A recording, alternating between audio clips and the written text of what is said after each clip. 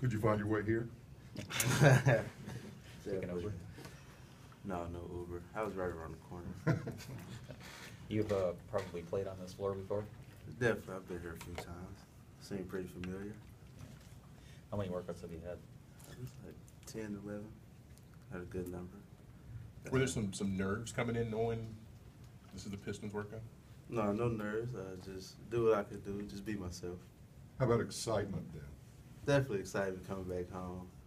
Get to show up for the hometown team. It's pretty good. I enjoyed myself. How'd it go for you today?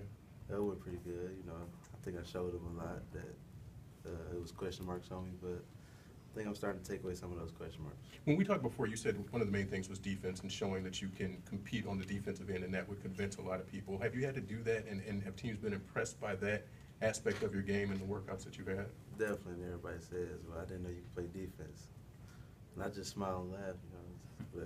But I just showed that I can play defense. You know, it's one of my strong suits at Oakland. You know, it was what it was. Did Coach Campy come over today? I don't know. He probably outside waiting on me. I don't know. Did the combine change the way people looked at you in general? Definitely. I got a lot of positive feedback from that, and you know, with these workouts, I just made sure I just brought it up even more. Because at the combine, I didn't show much of my offense, but in these workouts, I have been with the defense, so it's been a pretty good process. Is there anything else that you're out to kind of prove or show these teams during these workouts? To prove and show, I would say just defense, showing that I can shoot the long-range three, and just really just be that competitor that I am. In your draft workouts, have you had have you come across or went up against those first round point guards like Wade Ball and Demetrius Jackson? Have you run across them at all in your workout? No, I'm waiting on them though. I may not get to run into them, but I don't know what's going on. You know, they first round picks, so they got their own thing going. Hopefully, I see them, and when I do see them, they'll know it's me. As the process has gotten on, have you gotten more optimistic about where your draft range might be, that you could be a first-round guy? I don't know. It's all up to the teams. You never know. They could say I'm first round, then take me in the second. So you never know. I'm just enjoying the process, loving everything that's going on right now. I guess you're kind of aware of the process. You know, a lot of times agents will steer their clients away from guys that are considered not ranked as high as them because they're a little afraid that maybe someone like such as yourself might outplay them. So I guess are you aware of that thought process, that thought out there, that kind of? It could be out there, but it's a bunch of strategy. It's a big game of chess going on right now, so I don't know what their agency is telling them. You had some of your biggest games against high D1 teams, Washington, Michigan State. Do you think those games kind of, in the minds of scouts, maybe gave you validation? Yeah, definitely.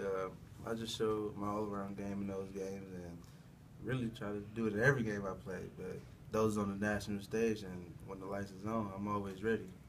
What are the questions that scouts or front office folks or coaches still have for you in workouts about your game? If you've shown some of the first questions that they had, are there any other ones that they've had? Just my catch and shoot three, definitely.